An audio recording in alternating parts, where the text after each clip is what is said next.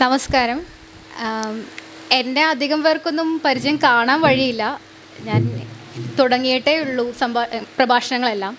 അപ്പോൾ മനുജ മൈത്രിയെ പ്രതീക്ഷിക്കുന്ന ഒരു ക്രൗഡാണെന്ന് അറിയാം. പക്ഷേ മനുജയ്ക്ക് ചില വ്യക്തിപരമായ കാരണങ്ങൾ വരാതിരിക്കാൻ ഒരു അവസ്ഥ ഉണ്ടായതുകൊണ്ട് എന്നോട് പറഞ്ഞു, ഞാൻ വന്നു.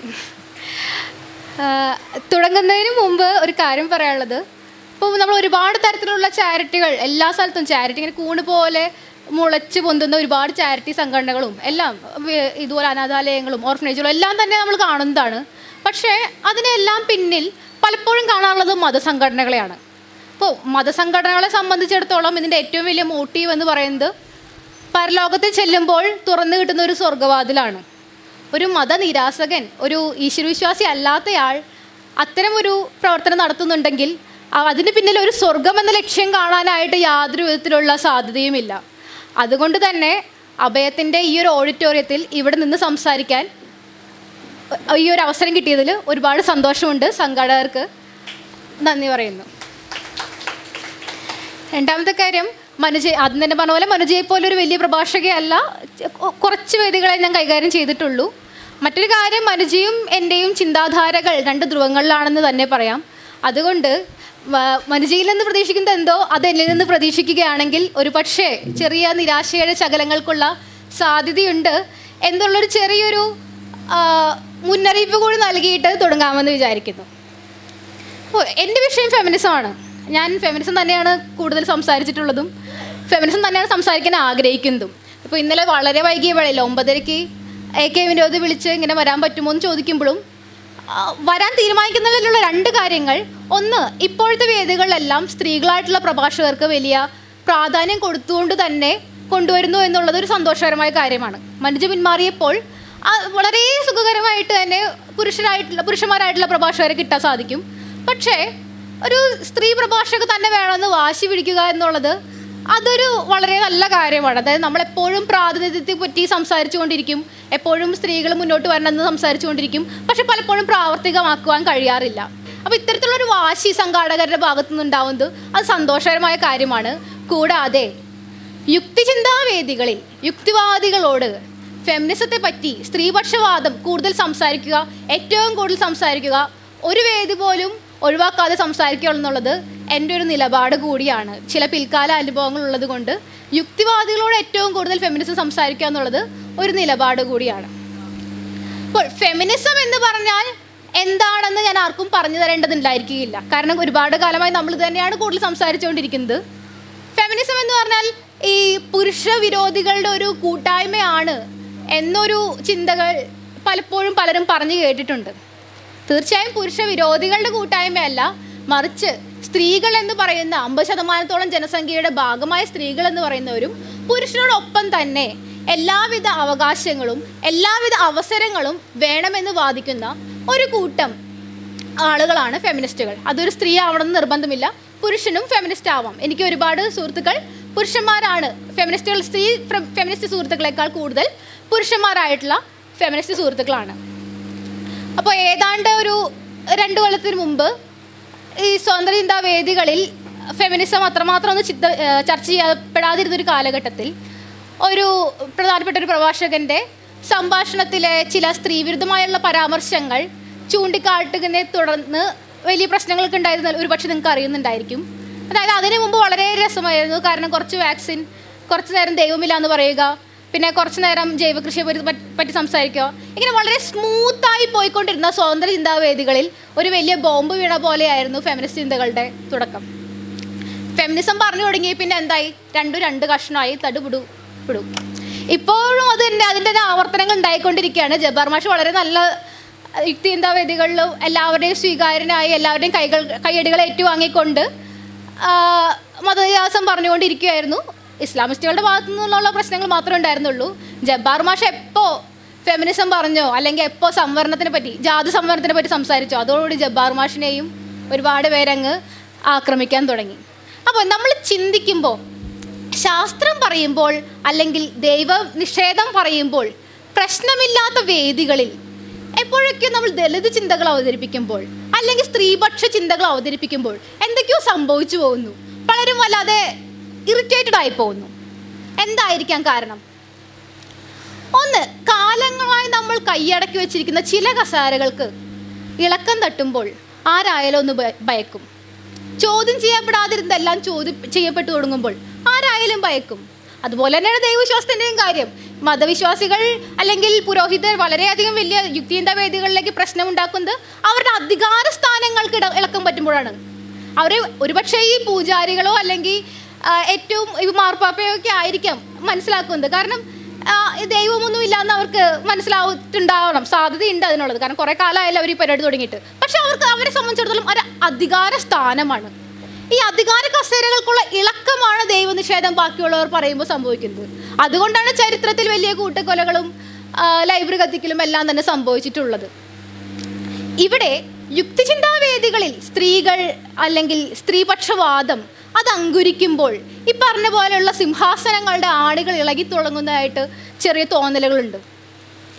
ആ തോന്നലുകളിൽ നിന്നാണ് വലിയ വലിയ പ്രശ്നങ്ങൾ ഉണ്ടാവുന്നതും സംഘടനകൾ പൊട്ടിപ്പിളരുന്നതും 2 ചാനൽ 2 മാഗസിൻ പലതായി പോകുന്നതും എല്ലാം സംഭവിക്കുന്നത്.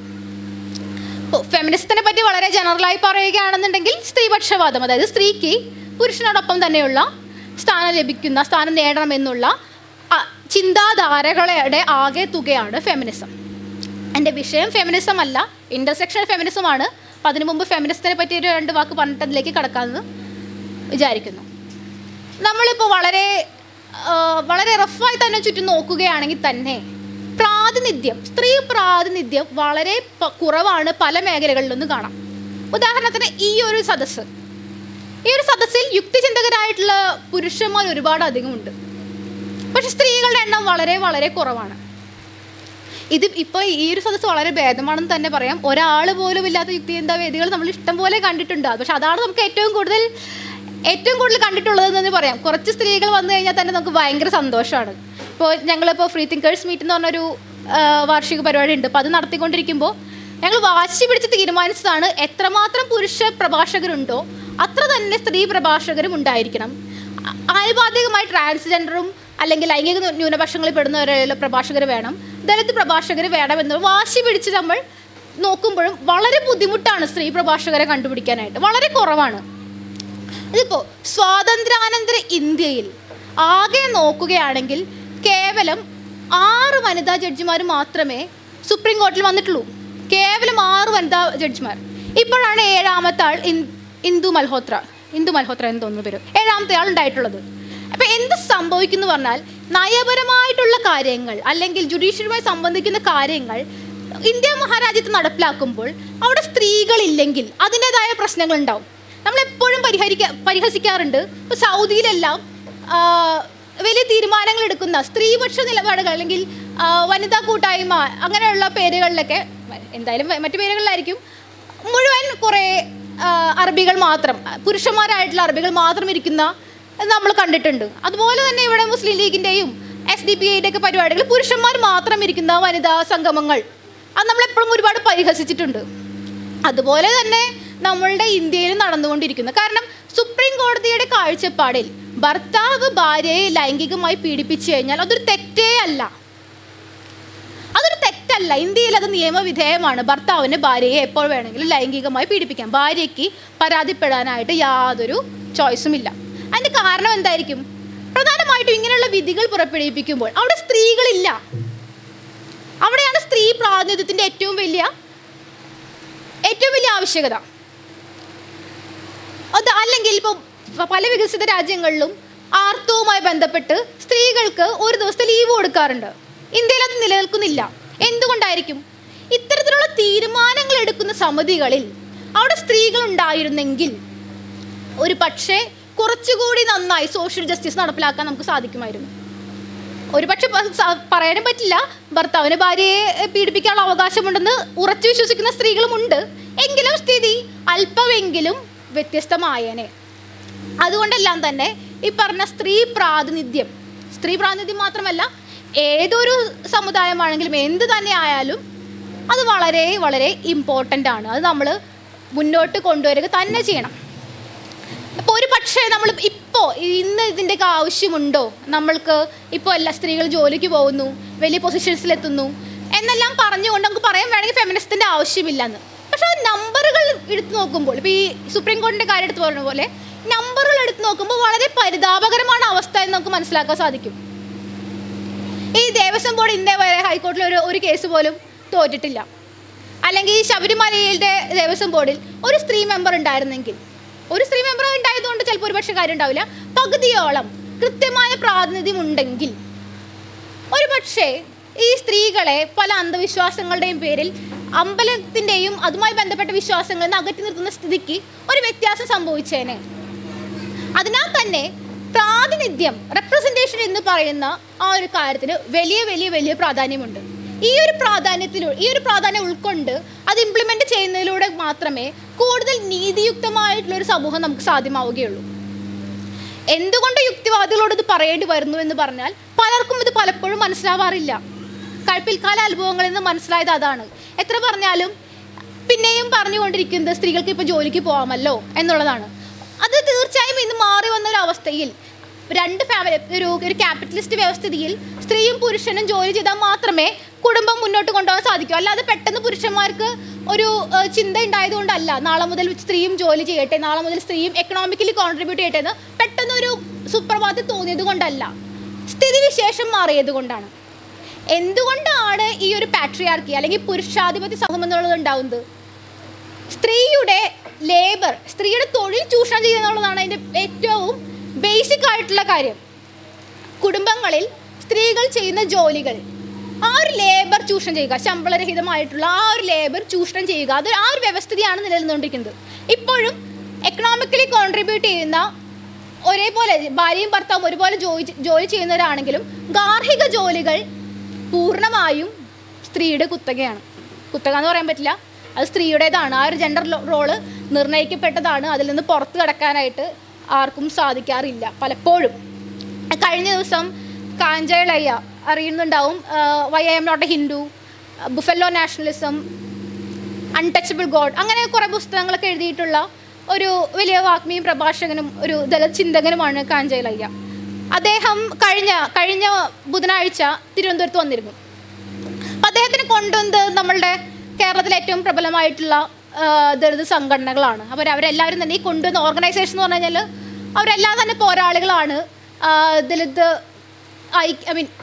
ദളിത് സ്വാതന്ത്ര്യത്തിന് വേണ്ടിയല്ല, അവകാശങ്ങൾക്ക് വേണ്ടി പോരാടിക്കൊണ്ടിരിക്കുന്നവരാണ് സംഘാടകർ. അവർ സമൂഹത്തിലെ ഈക്വാലിറ്റിക്ക് വേണ്ടി, സമത്വത്തിന് വേണ്ടി സംസാരിച്ചുകൊണ്ടിരിക്കുന്നതാണ്. അപ്പോൾ അതാണ് സംഘാടകർ. പക്ഷെ ഇദ്ദേഹം വന്നപ്പോൾ ഈ കാസ്റ്റ് വിഷയങ്ങൾ സംസാരിക്കുന്നതിനൊക്കെ മുമ്പ് തന്നെ ചോദിച്ചത്, നിങ്ങൾ എത്ര പേർ ഭാര്യയ്ക്ക് തുണി കഴുകി കൊടുക്കും? ഒരാൾ പോലും ആ വേദിയിലുണ്ടായിരുന്നില്ല. സ്വന്തം തുണി കഴുകുന്നത് തന്നെ വളരെ അത്ഭുത പ്രവൃത്തിയാണ് ഇന്ത്യൻ സാഹചര്യങ്ങളിൽ. അപ്പോൾ ആ സംഘാടകർ എന്ന് പറഞ്ഞു കഴിഞ്ഞാൽ സാമൂഹിക സമത്വത്തിന് വേണ്ടി സംസാരിക്കുന്ന ആ സംഘാടകർ ചൂളി പോകുന്നൊരവസ്ഥയാണ് അവിടെ ഉണ്ടായത്. ഒരാൾക്ക് പോലും കൈപൊക്കാൻ കഴിഞ്ഞില്ല ഭാര്യയുടെ തുണി എത്ര പേർ കഴുകുന്നു എന്നുള്ള കാര്യത്തിന്. ഇവിടെ ഞാൻ ചോദിക്കുന്നില്ല, എനിക്കത് കാണാൻ വയ്യ. ഓക്കെ, അപ്പോൾ ഈ ഒരു അവസ്ഥാവിശേഷം എല്ലാ മേഖലകളിലും എല്ലാ സമുദായങ്ങളിലും ഏറ്റവും ഒപ്രസ്ഡ് ക്ലാസ്, ഏറ്റവും അടിച്ചമർത്തപ്പെട്ടിട്ടുള്ളത് സ്ത്രീകളാണ്. വേണമെങ്കിൽ നമുക്ക് ട്രാൻസ്ജെൻഡേഴ്സിൻ്റെ കാര്യം എടുക്കാം.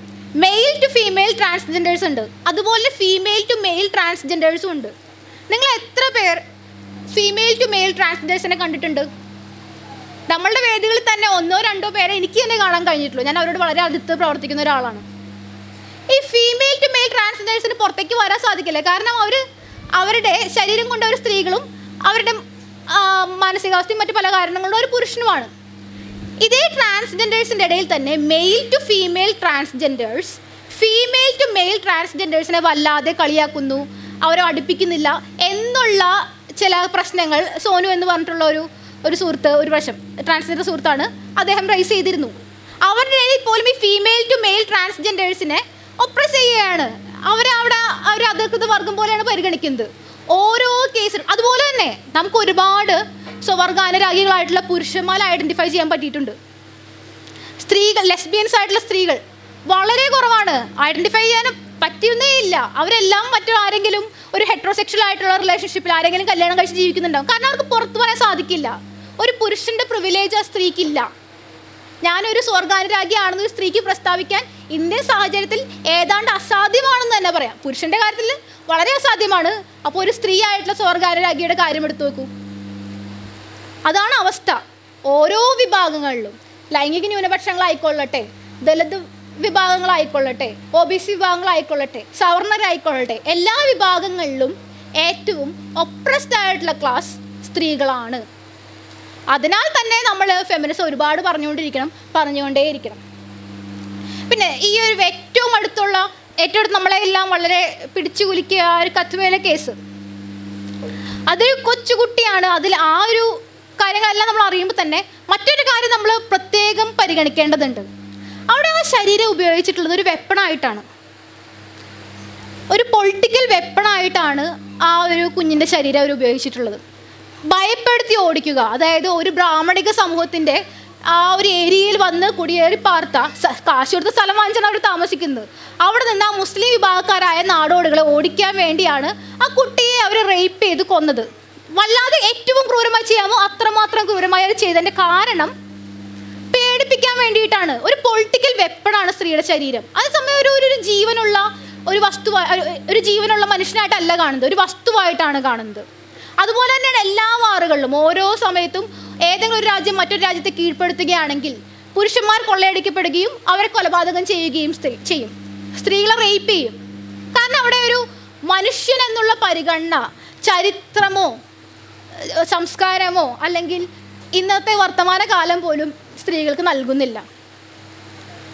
അതൊരു പലപ്പോഴും കൈമാറ്റം ചെയ്യാനുള്ള ഒരു വസ്തുവായിട്ടോ അങ്ങനെ അറിയാലോ, മഹാഭാരത കഥ അറിയാലോ. അവസാനം ചൂത് വെച്ച് അവസാനം എത്തിയപ്പോൾ എന്തായാലും ഭീമനെ പണയം വെച്ചേക്കാമെന്ന് അവർ വിചാരിച്ചില്ല, പാഞ്ചാലിയെ പണയം വെക്കാനേ വിചാരിച്ചുള്ളൂ. കാരണം അതൊരു ഉപഭോഗ വസ്തുവായിട്ട് കൈമാറ്റം ചെയ്യപ്പെടുന്നതായിട്ടാണ് എല്ലാ കാലത്തും എല്ലാവരും തന്നെ കൺസിഡർ ചെയ്തിട്ടുള്ളത്. ഞാൻ മഹാഭാരതം എക്സിസ്റ്റ് ചെയ്യുന്നു എന്നല്ല പറഞ്ഞത്, പക്ഷേ നമ്മളുടെ സാഹിത്യ സൃഷ്ടികളും നമ്മുടെ സിനിമകളും എല്ലാം തന്നെ നമ്മളുടെ അഭിരുചികളുടെയും നമ്മളുടെ സംസ്കാരങ്ങളുടെയും നമ്മളുടെ ചിന്തകളുടെ എല്ലാം ഒരു കൾച്ചറൽ ഫോഴ്സിലാണ്. അതിലൂടെ പ്രതിഫലിക്കും. ഇന്നത്തെ സിനിമ എന്ന് പറയുന്നത് ഇന്നത്തെ സംസ്കാരത്തിൻ്റെ പ്രതിഫലനമായിരിക്കും. അതുകൊണ്ടാണ് ഞാൻ ആ ഒരു കേസ് ഉദ്ധരിച്ചത്. അപ്പോൾ ഇങ്ങനെ സ്ഥിരമായി ലേബർ ചൂഷണം ചെയ്യുക, അതുപോലെ തന്നെ ഒരു ഉപഭോഗ വസ്തുവായിട്ട് കൺസിഡർ ചെയ്യുക, ഈ ഒരു രീതിയിലാണ് സ്ത്രീ സമൂഹവും സ്ത്രീയുമായി സ്ത്രീയുടെ ജീവിതവും മുന്നോട്ട് പോയിക്കൊണ്ടിരിക്കുന്നത്. സമൂഹം അങ്ങനെയാണ് കൈകാര്യം ചെയ്തുകൊണ്ടിരിക്കുന്നത്. 50% വരുന്ന ജനസംഖ്യയ്ക്ക് അവരർഹിക്കുന്ന അല്ലെങ്കിൽ ഞങ്ങൾ അർഹിക്കുന്ന വിധത്തിലുള്ള ഒരു പ്രാധാന്യമോ അല്ലെങ്കിൽ പരിഗണനയോ ലഭിക്കുന്നില്ല. അതിനാൽ തന്നെ കൂടുതൽ ശക്തമായി പറയേണ്ടിയിരിക്കുന്നു. പ്രത്യേകിച്ച് യുക്തിവാദികളെ സംബന്ധിച്ചിടത്തോളം ഇവർക്ക് മതത്തിൻ്റെ ബൗണ്ടറികളില്ല. മതം അനുശാസിക്കുന്ന പോലെ അല്ലെങ്കിൽ സ്ത്രീ രാജ്യം ഭരിച്ചു കഴിഞ്ഞാൽ ദൈവം നേരിട്ട് വന്ന് രാജ്യം ചുട്ടരിക്കുന്നുള്ള വിശ്വാസം എന്തായാലും നിരീശ്വരവാദികൾക്കില്ല. ആ ഒരു അവസ്ഥയിൽ സ്ത്രീ സ്വാതന്ത്ര്യത്തിനെ പറ്റി സംസാരിക്കുമ്പോൾ അല്പം കൂടി ബെറ്ററായിട്ട് യുക്തിവാദികൾ മനസ്സിലാക്കേണ്ടതാണ്. പക്ഷേ എന്തെല്ലാമോ കാരണങ്ങൾ കൊണ്ട് യുക്തിവാദികൾക്കത് മനസ്സിലാവുന്നില്ല എന്ന് തന്നെയാണ് എക്സ്പീരിയൻസിൽ നിന്ന് മനസ്സിലാവുന്നത്. കൂടാതെ ഈ മതമാണ് ഈ ഒരു സ്ത്രീയുടെ ഇന്നത്തെ ഈ താഴ്ന്ന നിലയ്ക്ക് ആ ഒരു പരിഗണന ഇല്ലായ്മയ്ക്ക് കാരണമെന്നുള്ളൊരു വാദമുണ്ട്. അതിനോടും ഞാൻ യോജിക്കുന്നില്ല. കാരണം ഒരു പുരുഷ കേന്ദ്രീകൃതമായ സമൂഹത്തിൻ്റെ സൃഷ്ടിയാണ് മതം, അല്ലെങ്കിൽ മതം സൃഷ്ടിച്ച പുരുഷ കേന്ദ്രീകൃത വ്യവസ്ഥിതിയല്ല. ശാരീരികമായി മേൽക്കോയ്മയുള്ള പുരുഷൻ അത് ഒരു കാലഘട്ടത്തിൽ അല്ലെങ്കിൽ ചരിത്രാതീത കാലഘട്ടത്തിൽ മനുഷ്യൻ പ്രകൃതിയെ മാത്രം ആശ്രയിച്ച് ജീവിക്കുമ്പോൾ ഒരു പക്ഷേ പുരുഷൻ ഡോമിനേറ്റ് ചെയ്തേക്കാം. കാരണം അന്ന് അവിടെ കയ്യൂക്കുള്ളവൻ കാര്യക്കാരൻ എന്നുള്ള പ്രകൃതിയുടെ നിയമമാണ് നമ്മൾ അനുസരിച്ചുകൊണ്ടിരിക്കുന്നത്. അതിനുശേഷം മാറി മറിഞ്ഞു വന്നു, നമ്മൾ പ്രകൃതി വിരുദ്ധ ജീവിതം നയിക്കാൻ തുടങ്ങി. പ്രകൃതിയിൽ ഈ പറഞ്ഞ കെട്ടിടങ്ങളോ ശാസ്ത്രമോ ഒന്നും തന്നെ ഇല്ല. ആ ഒരു പ്രകൃതി വിരുദ്ധ ജീവിതത്തിലൂടെയാണ് നമ്മൾ ജനാധിപത്യം സ്ഥാപിച്ചിട്ടുള്ളത്. ഒരിക്കലും ഇലക്ഷൻ നമ്മൾ ഈ ഇടി മത്സരത്തിലൂടെ അല്ലല്ലോ നടത്തുന്നത്. പ്രകൃതിയുടെ നിയമം അനുസരിച്ച് ഏറ്റവും ശക്തിയുള്ളവനാരോ, പരിണാമപരമായി ഏറ്റവും മുന്നിട്ട് നിൽക്കുന്നവനാരോ അവൻ കയറിപ്പോവും. അത് നോക്കാതെ എല്ലാവർക്കും പ്രാതിനിധ്യം നൽകിക്കൊണ്ട് തുല്യനീതി സ്ഥാപിച്ചുകൊണ്ട് നമ്മൾ ഉണ്ടാക്കിയെടുത്ത ഒരു സിസ്റ്റമാണ് ജനാധിപത്യം. ഈ ഒരു ജനാധിപത്യ വ്യവസ്ഥയിൽ 50% വരുന്ന സ്ത്രീ സമൂഹത്തിന് ആവശ്യമായിട്ടുള്ള പരിഗണനയും അർഹമായിട്ടുള്ള അധികാര സ്ഥാനങ്ങളും ലഭ്യമായേ മതിയാവൂ. നമ്മൾ ഓരോ മേഖല എടുക്കുക, കേരള നിയമസഭ എടുത്ത് നോക്കുക, പാർലമെൻറ്റ് എടുത്ത് നോക്കുക, എത്രമാത്രമുണ്ട്. ആ ഒരു ചോദ്യം നമ്മൾ ഓരോരുത്തരെയും ഡിസ്റ്റർബ് ചെയ്യുന്നതായിരിക്കണം. അപ്പം വേറൊരു കാര്യം പറയാനുള്ളത്, ഇപ്പോൾ ഇതൊരു കേരള സമൂഹത്തിൽ മാത്രമുള്ള ഒരു പ്രത്യേകതയല്ല. ഇപ്പോൾ കേരള സമൂഹത്തിൽ ഫെമിനിസം, കേരള യുക്തിവാദ സമൂഹത്തിൽ ഫെമിനിസം വന്നപ്പോഴാണ് വലിയ പ്രശ്നങ്ങളൊക്കെ ഉണ്ടായി. രണ്ട് സംഘടനയൊക്കെ ആയി, ഇവിടെയുള്ളവർ അവിടെ പോകാതായി, അവിടെയുള്ളവർ ഇവിടെ വരാതെയായി, അങ്ങനെയുള്ള വലിയ ഇഷ്യൂസൊക്കെ ഉണ്ടായത്. ഇതുപോലെ തന്നെ വെസ്റ്റേൺ സൊസൈറ്റിയിലും ഈ ഒരു ഫെമിനിസ്റ്റ് വാദങ്ങൾ വരുമ്പോഴാണ് യുക്തിവാദ സംഘടനകൾ എപ്പോഴും അടിച്ചു പിരിഞ്ഞിട്ടുള്ളത്. സാം ഹാരിസിൻ്റെയൊക്കെ വലിയ സപ്പോർട്ടേഴ്സൊക്കെ ഒരുപാട് പേര് ട്രംപ് സപ്പോർട്ടേഴ്സായി തീർന്നത് നമ്മൾ കണ്ടിട്ടുണ്ട്. അപ്പോൾ യുക്തിവാദി എന്ന് പറയുന്നവർ അതൊരു സാമൂഹിക നീതിക്ക് വേണ്ടി, അല്ലെങ്കിൽ സമൂഹത്തിലെ ലിംഗസമത്വത്തിന് വേണ്ടി, ജെൻഡർ സമത്വത്തിന് വേണ്ടി, അല്ലെങ്കിൽ ജാതി സമത്വത്തിന് വേണ്ടി പ്രവർത്തിക്കുന്നവരായി തീർന്നില്ലെങ്കിൽ മറ്റാർക്ക് സാധിക്കും? ചില വരേണ്യവർഗത്തിൻ്റെ ഒപ്പം മാത്രം നിൽക്കുന്ന, അല്ലെങ്കിൽ പുരുഷനൊപ്പം മാത്രം നിൽക്കുന്നവരായി യുക്തിവാദികൾ പരിഗണിക്കുമ്പോൾ അത് യുക്തിവാദത്തിൻ്റെ ഏറ്റവും വലിയ പരാജയമാണ്. നമ്മളുടെ ജനസംഖ്യയിൽ എല്ലാവർക്കും ഒരു സമത്വം എന്ന ആശയം മുൻനിർത്തിക്കൊണ്ടുള്ള പ്രവർത്തനം തന്നെ, അല്ലാതെ ചുമ്മാ അപ്പുറത്തേക്ക് ഇപ്പുറത്തേക്ക് തിരിഞ്ഞ് ദൈവമില്ല ദൈവമില്ല എന്ന് പറയുന്നതിൽ വലിയ അർത്ഥമുണ്ടെന്ന് എനിക്ക് തോന്നുന്നില്ല. അപ്പോൾ ഇത്രയാണ് ഒരു ഇൻട്രൊഡക്ഷൻ എന്നുള്ളത് എനിക്ക് പറയാനുള്ളത്. വിഷയം ഇൻ്റർസെക്ഷണൽ ഫെമിനിസമാണ്. ഇൻ്റർസെക്ഷണൽ ഫെമിനിസം എന്ന് പറഞ്ഞു കഴിഞ്ഞാൽ, ഇപ്പോൾ നമ്മളിപ്പോൾ ഒരു പുരുഷനോട്, വളരെ ഇതിനെപ്പറ്റി യാതൊരു ഐഡിയ ഇല്ലാത്തൊരു പുരുഷനോട് ചോദിക്കുകയാണ്, നിങ്ങൾക്ക് ഫെമിനിസ്റ്റിനെ പറ്റിയുള്ള അഭിപ്രായം എന്താണെന്ന് വെച്ച് കഴിഞ്ഞാൽ അവർ ഒരു പക്ഷേ പറയും, എന്തിനാണ് ഫെമിനിസ്റ്റിൻ്റെയൊക്കെ ആവശ്യം? മൊത്തത്തിൽ ഒരു ഹ്യൂമനിസം പോരെ, മൊത്തത്തിലൊരു മനുഷ്യവാദം പോരെ, എല്ലാ മനുഷ്യർക്കും വേണ്ടിയുള്ളൊരു വാദം പോരെ എന്ന് പുരുഷന്മാർ പറയാൻ സാധ്യതയുണ്ട്. പക്ഷെ അങ്ങനെയല്ല. കാരണം സ്ത്രീ സമൂഹമാണ് പുരുഷനേക്കാളും പിന്നിട്ട് നിൽക്കുന്നത്. അതുകൊണ്ട് തന്നെ നമുക്ക് ഫെമിനിസ്റ്റ് വാദങ്ങൾ മുന്നോട്ട് വെക്കണമെന്ന് ഫെമിനിസ്റ്റിന് തിരിച്ചു പറഞ്ഞു കൊടുക്കാൻ സാധിക്കും. ഇതേ ഫെമിനിസ്റ്റിനോട് തന്നെ ഒരു ദളിതായിട്ടുള്ളൊരു യുവതി, അല്ലെങ്കിൽ ഒരു ആദിവാസി സ്ത്രീ സംസാരിക്കുകയാണ്, നമുക്കൊരു ആദിവാസി ഫെമിനിസമോ അല്ലെങ്കിൽ ദളിത് ഫെമിനിസമോ മുന്നോട്ട് വയ്ക്കുന്നതിനെ പറ്റി എന്താണ് അഭിപ്രായം? അപ്പോൾ പറയും, എന്തിനാണ് ഇങ്ങനെ ആദിവാസി feminism, Dalit feminism, black feminism, cure feminism, ഇങ്ങനെയുള്ള എല്ലാം എന്തിനാണുള്ളത്? നമുക്ക് മൊത്തത്തിലൊരു ഫെമിനിസം പോരെ. അപ്പോൾ ഇവിടെ നമ്മളും ചെയ്യാറുള്ളത്, ഒരു 3 വീടുണ്ട്, അത് ഒരു വീട് കത്തിക്കൊണ്ടിരിക്കുന്നു, നമ്മൾ എന്ത് ചെയ്യും? എനിക്ക് എല്ലാ വീടുകളും ഒരുപോലെയാണെന്ന് പറഞ്ഞു 3 വീടിന് വെള്ളം ഒഴിക്കില്ലല്ലോ, കത്തുന്ന വീടിനാണ് വെള്ളം ഒഴിക്കുക. ഇതുപോലെ തന്നെയാണ് ഫെമിനിസ്റ്റിൻ്റെ ഇൻ്റർസെക്ഷനാലിറ്റിയെ പറ്റി സംസാരിക്കുമ്പോഴും നമ്മൾ ശ്രദ്ധിക്കേണ്ടത്. അതായത് ഒരു ബ്ലാക്ക് ഫെമിനിസ്റ്റിനെ സംബന്ധിച്ചിടത്തോളം അവരൊരു വൈറ്റ് ഫെമിനിസ്റ്റിനേക്കാളും കൂടുതൽ ഒപ്രഷൻ അനുഭവിക്കുന്നവരായിരിക്കും, കൂടുതൽ അടിച്ചമർത്തലുകൾ അനുഭവിക്കുന്നവരായിരിക്കും. അതായത് ഒരു വൈറ്റ് ഫെമിനിസ്റ്റ് ഒരു സ്ത്രീ എന്ന നിലയിൽ പുരുഷനേക്കാൾ കുറച്ച് അവകാശങ്ങളുള്ളവളും പുരുഷൻ്റെ പ്രിവിലേജുകൾ ഇല്ലാത്തവളും, അതേസമയം ആ ഒരു റേസിൻ്റെ വൈറ്റ്, അതായത് ഒരു വെളുത്ത വർഗ്ഗക്കാരിയുടേതായിട്ടുള്ള എല്ലാ പ്രിവിലേജുകളും അനുഭവിക്കുന്ന ഒരാളാണ്. അതേസമയം ഒരു ബ്ലാക്ക് ഫെമിനിസ്റ്റിനെ എടുക്കുക. ബ്ലാക്ക് ഫെമിനിസ്റ്റിനെ സംബന്ധിച്ചിടത്തോളം അവർ സ്ത്രീ എന്ന നിലയിലുള്ള പ്രശ്നങ്ങൾ അനുഭവിക്കുന്നുണ്ട്, അതുപോലെ തന്നെ ആ റേസ് അവരുടെ കറുത്ത വർഗ്ഗക്കാരി എന്നുള്ള നിലയിലുള്ള പ്രശ്നങ്ങൾ അനുഭവിക്കുന്നുണ്ട്. അപ്പോൾ ആ ഒരു പ്രശ്നത്തെ വളരെ സ്പെസിഫിക്കായി അതിനെ തന്നെ അഡ്രസ്സ് ചെയ്യണം. ഇവിടെയാണ് ഇന്റർസെക്ഷണൽ ഫെമിനിസത്തിൻ്റെ പ്രാധാന്യമുള്ളത്. നമ്മുടെ ഇന്ത്യൻ സാഹചര്യങ്ങൾ എടുക്കാം. ഒരു നായർ സ്ത്രീയാണോ അതോ ഒരു ദളിത് യുവതിയാണോ കൂടുതൽ പ്രശ്നങ്ങൾ അനുഭവിക്കുന്നത്? ഒരു ദളിത് യുവതി തന്നെയാണ്. കാരണം ഒരു നായർ സ്ത്രീയെ സംബന്ധിച്ചിടത്തോളം അവരുടെ ആ ഒരു വരേണ്യത, ആ സമൂഹത്തിൽ കിട്ടുന്ന സ്വീകാര്യത അവർക്ക് എന്നും ഉണ്ടായിരിക്കും. ഒരു ദളിത് യുവതിയെ സംബന്ധിച്ചിടത്തോളം അവർക്കത് ലഭ്യമല്ല. കാരണം അവർക്ക് പുരുഷൻ്റെ പ്രിവിലേജുകളും ഇല്ല. കൂടാതെ തന്നെ മറ്റൊരു കാര്യം പറയാനുള്ളത്, ഈ ഈഗോയിസ്റ്റുകളായിട്ടുള്ള പുരുഷന്മാർ ഒരു പക്ഷേ മറ്റുള്ളവരിൽ നിന്ന് നേരിടുന്ന ജാതി വിവേചനങ്ങളെല്ലാം ചില സമയത്ത് തീർക്കുന്നത് ഭാര്യയുടെ അടുത്തായിരിക്കും. അപ്പോൾ ഇത്തരത്തിലുള്ള ഒരു ഡബിളോ ട്രിപ്പിളോ ആയിട്ടുള്ള ബേർഡനാണ് ഈ ഒരു ആദിവാസി യുവതിക്കോ അല്ലെങ്കിൽ ഒരു ദളിത് യുവതിക്കോ ഉണ്ടാവുന്നത്. ഒരു ഈഴവ യുവതിയെ സംബന്ധിച്ചിടത്തോളം അത് തന്നെ ഉണ്ടാവുന്നത്. നിങ്ങൾക്ക് ഓർമ്മയുണ്ടാവും, ഒരു മാസത്തോളം എങ്ങനെ ആയിട്ടുള്ളൂ, ഒരു ഈഴവനായിട്ടുള്ള പിതാവ് SC/ST ഈഴവനായിട്ടുള്ള പിതാവിൻ്റെ മകൾ ഒരു SC/ST യുവാവിനെ പ്രണയിച്ചതിനെ തുടർന്ന് വെട്ടിക്കൊലപ്പെടുത്തി. സ്വന്തം അച്ഛനാണ് മകളെ വെട്ടിക്കൊലപ്പെടുത്തുന്നതെന്ന് ഓർക്കണം. അതൊരു പക്ഷെ ഒരു മകനായിരുന്നെങ്കിൽ ഒരു പക്ഷെ ആ അച്ഛൻ ധൈര്യപ്പെടുകയായിരുന്നില്ല. വിഷയം അതല്ല. നമ്മൾ പലരും ചിന്തിച്ചു കാണും, എന്നാണ് ഈ ഈഴവ കമ്മ്യൂണിറ്റിയിൽ ഇവർക്ക് ഇത്രമാത്രം ജാതിവാദങ്ങൾ ഉണ്ടായി തുടങ്ങിയത്, അല്ലെങ്കിൽ ഒരു ദളിതനെ പ്രേമിക്കുമ്പോഴേക്കും ദുരഭിമാന കൊല നടത്തുന്ന രൂപത്തിലേക്ക് എന്നാണ് ഈ ഈഴവർ മാറിയത്. നമ്മൾ ആരെങ്കിലും ചിന്തിച്ചു കാണും, എല്ലാവരും തന്നെ ചിന്തിച്ചു കാണാനാണ് സാധ്യത. ഞാൻ ചിന്തിച്ചു കഴിഞ്ഞിട്ടുണ്ട്. കാരണം കഴിഞ്ഞ കുറേ കാലങ്ങളായിട്ട് SNDPയുടെ നേതൃത്വത്തിൽ നടക്കുന്ന അവർ ജാതി ആളിക്കത്തിച്ചുകൊണ്ടിരിക്കുകയാണ്. കാരണം അത് അവരുടെ മാത്രം ആവശ്യമല്ല. അത് സംഘപരിവാറിന് കേരളത്തിൽ ഒരു കാലിട്ട് ഉറപ്പിക്കാനായിട്ട് ഈ ഒരു ഈഴവനെ ഹിന്ദു ആക്കിക്കൊണ്ട് ആ ഒരു ജാതി ആളിക്കത്തിച്ചുകൊണ്ട് അവർക്ക് ആ ഒരു ഒരു ഒരു ഇല്ലാത്ത ഒരു തരം കപട ജാതി ബോധം വളർത്തി അതിൻ്റെ എല്ലാം ആകെ തുകയാണ് ആ മകളെ കൊലപ്പെടുത്തിയ അച്ഛനിലൂടെ നമ്മൾ കണ്ടത്. അവിടെ ജാതി മാത്രമല്ല വിഷയം. മകൾ എന്ന് പറയുന്ന ആൾ എൻ്റെ ജാതിയിലേക്ക് മാത്രം കൈമാറ്റപ്പെടേണ്ട വസ്തുവാണെന്നുള്ള അച്ഛൻ്റെ പൂർണ്ണമായ ബോധ്യത്തിൽ നിന്നാണ് പ്രശ്നം വരുന്നത്. അവിടെയാണ് നമ്മൾ എൻഡോഗമി എന്ന് പറഞ്ഞ വിഷയത്തിനെ കുറച്ചുകൂടി തീവ്രതയോട് പരിഗണിക്കേണ്ടത്. അതായത് സ്വന്തം ജാതിയിലേക്ക് മാത്രം കൈമാറ്റപ്പെടേണ്ട വസ്തുവായിട്ട് സ്ത്രീകളെ കാണുന്നതിൻ്റെ ഏറ്റവും വലിയ ഉദാഹരണമാണ് ഈ ദുരഭിമാന കൊലകൾ. ജാതിയുടെ പ്യൂരിറ്റി നഷ്ടപ്പെടുക എന്നുള്ള ഭയത്തിൽ നിന്നാണ് ദുരഭിമാന കൊലകൾ ഉണ്ടാകുന്നത്. അല്ലാതെ അവരുടെ മാനം പോയി എന്നുള്ള ഒരൊറ്റ പ്രശ്നം മാത്രമല്ല. ഇപ്പോൾ അപ്പുലൻ്റെ ഒരു പ്രഭാഷണം തന്നെ ഞാൻ കേട്ടതാണ്, ഈ എൻഡോഗമി അതായത് സ്വജാതിയിലുള്ള വിവാഹങ്ങൾ കൂടുതൽ പ്രോത്സാഹിപ്പിക്കുന്നതിന് അല്ലെങ്കിൽ അത് നിലനിർത്തുന്നതിന് വേണ്ടി തന്നെയാണ് ഈ സതിയും അതുപോലെ തന്നെ ബാലവിവാഹങ്ങളും ഉണ്ടായിരുന്നത്. ഇപ്പോൾ ഈ അടുത്ത് തന്നെ ഒരു BJP മന്ത്രി പറഞ്ഞല്ലോ, ബാലവിവാഹങ്ങൾ വളരെ അത്യാവശ്യമാണ്. കാരണം പെൺകുട്ടികൾ വളരെ ഇമോഷണലാണ്. കുറച്ച് പ്രായമായി കഴിഞ്ഞാൽ അവർക്ക് മുസ്ലിമിനെയോ അല്ലെങ്കിൽ അന്യജാതിക്കാരനെയോ പ്രേമിക്കാനുള്ള ഒരു ജനപ്രതിനിധി പറയുന്ന വാക്കുകളാണിത്. സാധ്യതകളുണ്ട്. അതുകൊണ്ട് തന്നെ വളരെ ചെറുപ്പത്തിൽ തന്നെ ബാലവിവാഹങ്ങൾ നടപ്പിലാക്കണം.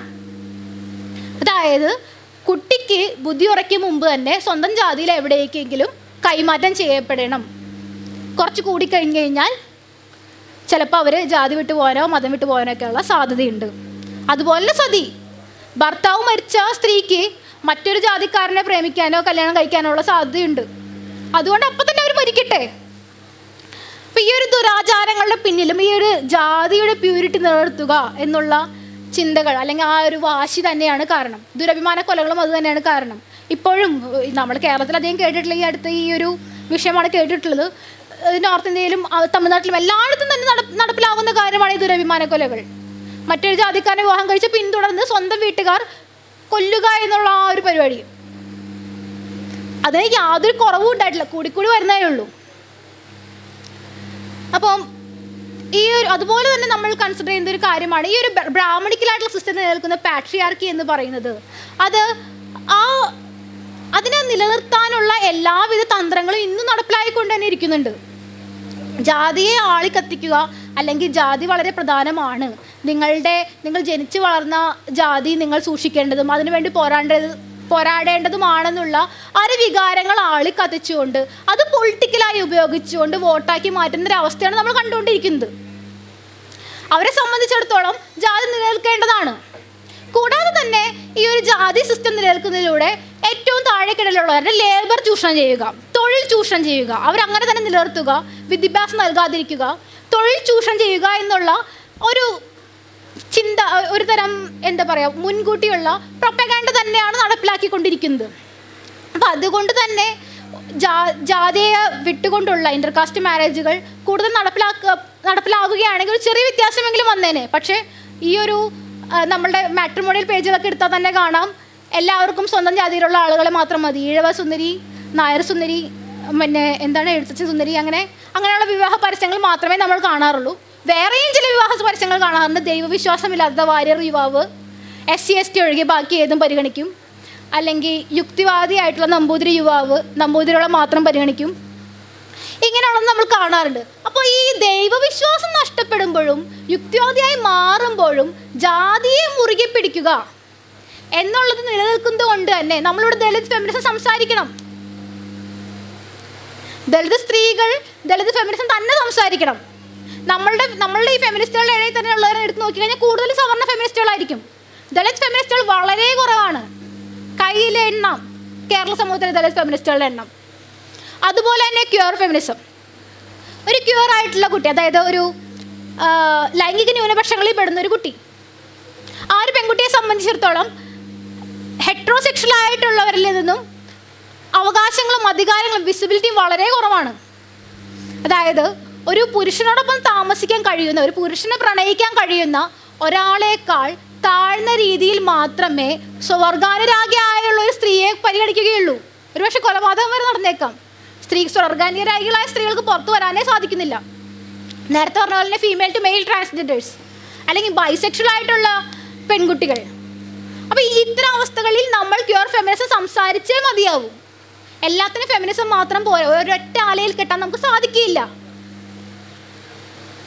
ഇപ്പോൾ ഇത്രയും പറഞ്ഞ സ്ഥിതിക്ക് നിങ്ങൾക്ക് ചോദിക്കാൻ വേണമെങ്കിൽ സംഘി ഫെമിനിസ്റ്റുകൾ ഉണ്ടായിക്കൂടെ?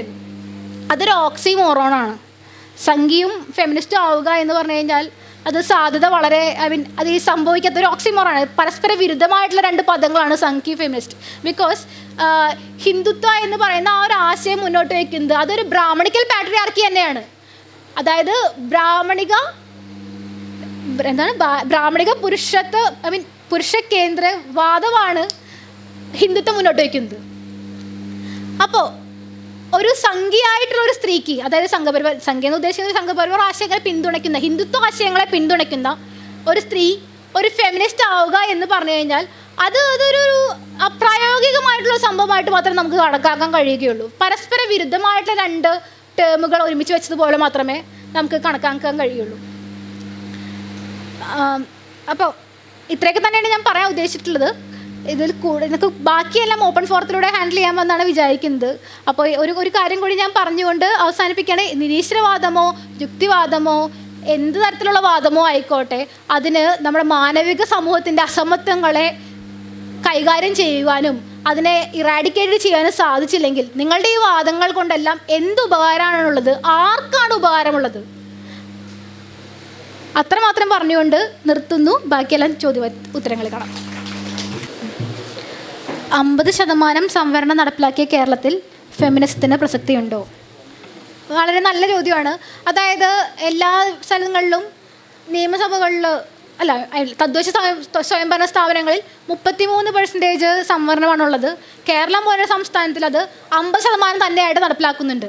അതുകൊണ്ട് തന്നെ തദ്ദേശ സ്വയംഭരണ സ്ഥാപനങ്ങളിലും കോർപ്പറേഷനിലും എല്ലാം ധാരാളം സ്ത്രീകൾ, അതായത് ഈ 50%-ഓളം സ്ത്രീകൾ വരാനും ആ ഒരു കുറച്ചുകൂടി ജെൻഡർ ഈക്വലായിട്ടുള്ള ചില സ്ഥാപനങ്ങൾ, അതായത് തദ്ദേശ സ്വയംഭരണ സ്ഥാപനങ്ങളും കോർപ്പറേഷനുകളും എല്ലാം ഉണ്ടാക്കുവാനായിട്ട് നമുക്ക് സാധിച്ചിട്ടുണ്ട്. ഫെമിനിസത്തിന് പ്രസക്തി ഉണ്ടോ എന്ന് ചോദിച്ചു കഴിഞ്ഞാൽ നേരെ നമ്മൾ നിയമസഭയിലേക്ക് വരിക. അവിടെ എത്ര വനിതാ മന്ത്രിമാരുണ്ടെന്ന് നോക്കുക. അവിടെ സംവരണമില്ല. എത്ര വനിതാ മന്ത്രിമാരുണ്ട്? ഫെമിനിസത്തിൻ്റെ പ്രാധാന്യത്തിനെ കുറിച്ച് കൂടുതൽ പറയേണ്ടതുണ്ടോ? ഈ ഒരു 50% ഇപ്പോൾ ഒരു 33% സംവരണം നടപ്പിലാക്കുന്നിടത്ത് 34% ആവുന്നില്ല. അതുകൊണ്ടാണ് അല്പം പ്രബുദ്ധതയുള്ള കേരളത്തിൽ 50% മാറ്റിയത്. സംവരണമുണ്ട്, അതിൽ മാത്രം ഒതുങ്ങി നിൽക്കുന്നുള്ളൂ. സംവരണമില്ലാത്ത മേഖലകളിൽ ആരും തന്നെയില്ല. വളരെ നാമാവശേഷമായിട്ടുള്ള വളരെ തുച്ഛമായിട്ടുള്ള പ്രതിനിധികൾ മാത്രമേ ഫീമെയിൽസ് ഉള്ളൂ, അതായത് സ്ത്രീകളുള്ളൂ. അതുകൊണ്ട് തന്നെ ഫെമിനിസത്തിൻ്റെ പ്രാധാന്യം വളരെ വളരെ അധികമാണ്. ഈ ഒരു 50% സംവരണം നടപ്പിലാക്കിയത് കൊണ്ട് മാത്രം, അതായത് ഇങ്ങനെ ചില സ്ഥാപനങ്ങളിൽ 50% സംവരണം നടപ്പിലാക്കിയത് മാത്രം നമ്മൾ ഈക്വാലിറ്റി അച്ചീവ് ചെയ്ത് കഴിഞ്ഞിട്ടില്ല. യാതൊരു സംവരണവും യാതൊരു വിധത്തിലുള്ള പരിഗണനയില്ലാത്ത പ്രൈവറ്റ് സ്ഥാപനങ്ങൾ നോക്കുക. വിമൻ ഡയറക്ടേഴ്സ് നോക്കുക. എത്ര ഡയറക്ടേഴ്സ് ഉണ്ട്? ഇല്ല എന്ന് തന്നെ പറയാം. വളരെ വളരെ ഈ ടാറ്റയിലോ ബിർളയിലോ അല്ലെങ്കിൽ ഏത് ആമസോണിലോ അങ്ങനെ എത്ര വലിയ സ്ഥാപനങ്ങൾ നോക്കിയാലും സ്ത്രീകളായിട്ടുള്ളവരുടെ പ്രാതിനിധ്യം വളരെ കുറവാണ്. മനസ്സിലായെന്ന് വിചാരിക്കുന്നു. ചോദ്യം: ജസ്റ്റിസ് കർണൻ ഒരു രാഷ്ട്രീയ പാർട്ടി രൂപീകരിക്കാൻ ഉദ്ദേശിക്കുന്നു. അതിൽ സ്ത്രീകൾ മാത്രം മത്സരിക്കുകയുള്ളൂ എന്ന് എനിക്കറിയത്തില്ല. അങ്ങനെ ഒരു ഉണ്ടെന്ന് കേൾക്കുന്നു. അങ്ങനെയെങ്കിൽ സ്ത്രീകൾ അതിനെ സ്വാഗതം ചെയ്യുന്നു എന്ന്. തീർച്ചയായും 100%. കാരണം ഭരണപരമായ പാഠവും സ്ത്രീകൾക്ക് ഇല്ല എന്ന് ആരും ഇന്നേവരെ തെളിയിച്ചിട്ടില്ലല്ലോ. കാരണം ഒരു ഈക്വലായിട്ടുള്ളൊരു സൊസൈറ്റിയിൽ വളരെ നന്നായി ഭരിക്കുന്ന സ്ത്രീകൾ ഉണ്ടായേക്കാമല്ലോ. തീർച്ചയായും ഭരണസ്ഥാനങ്ങളിലേക്ക് സ്ത്രീകൾ വരുമ്പോൾ തന്നെയാണ് ആ പാഠവത്തെ നേരിട്ട് കണ്ടറിയാൻ സാധിക്കുകയുള്ളൂ. അങ്ങനെ അല്ലാത്തൊരു സൊസൈറ്റിയിൽ, അങ്ങനെ അല്ലാത്തൊരു സമൂഹത്തിൽ നമുക്ക് എങ്ങനെ വിലയിരുത്താൻ സാധിക്കും? അപ്പോൾ ഇങ്ങനെ ഒരു രാഷ്ട്രീയ പാർട്ടി വരികയും സ്ത്രീകൾ മാത്രം മത്സരിക്കുകയും ചെയ്യണമെങ്കിൽ അങ്ങനെ ആവട്ടെ. പൂർണ്ണ മനസ്സോടുകൂടി സ്വാഗതം ചെയ്യുന്നു. വളരെ കുറച്ച് നേരം സംസാരിക്കാൻ സാധിച്ചുള്ളൂ. ഞാൻ ഇന്നലെ രാത്രി ഒരു 9:30 കഴിഞ്ഞതിന് ശേഷമാണ് ഇന്നത്തെ പരിപാടിയെ പറ്റി അറിയുന്നത്. അപ്പോൾ വേണ്ടത്ര പ്രിപ്പറേഷനോ അല്ലെങ്കിൽ ഒരു പ്രസൻറ്റേഷൻ ഉണ്ടാക്കുവാനോ എനിക്ക് സാധിച്ചിട്ടില്ല. അതെൻ്റെ ഭാഗത്തു നിന്നുള്ള തെറ്റുകളാണ്. അത് അംഗീകരിച്ചുകൊണ്ട് തന്നെ എല്ലാവർക്കും നന്ദി പറയുന്നു. നമസ്കാരം.